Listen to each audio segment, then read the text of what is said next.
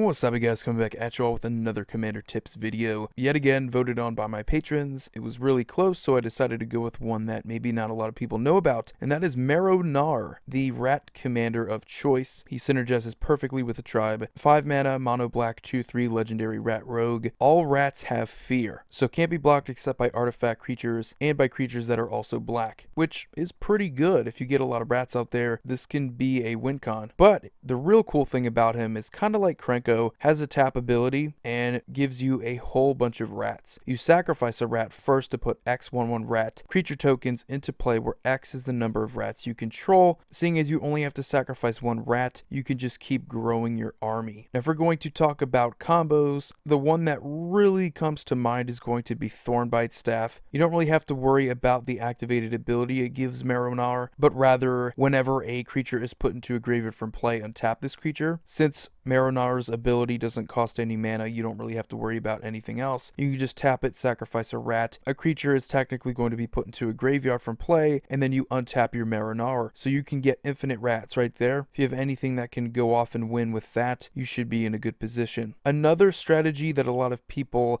like to go with for this deck is going to be the rat colony / relentless rat strategy. And the main reason why they would want to go with something like that is for using Thrumming Stone to ripple them out there quicker, because all your spells are going to have ripple 4. Doesn't really matter in literally any other kind of commander deck except for maybe Shadowborn Apostle. Getting more of those rats out there that are really dependent on the total number of other rats you have is going to make combat a lot easier, especially if they have fear with Marrow Gnawer. So that's definitely a strategy that people like to go with for this kind of deck, and it makes sense. If you're going to go with Rat Tribal and you're going to do that Relentless Rats trick, why not do it with Marrow Gnawer? But other than that though, it's pretty much your basic tribal synergies. You have things like Metallic Mimic, Herald's Horn, Kindred Dominance. These are cards that aren't necessarily rat specific, but just tribal synergistic. So these things are also going to be good inclusions for this type of deck, because you get to work around rats. The main downside to playing a deck like Rat Tribal is that there are very few things that just synergize with rats. It's a very basic tribe.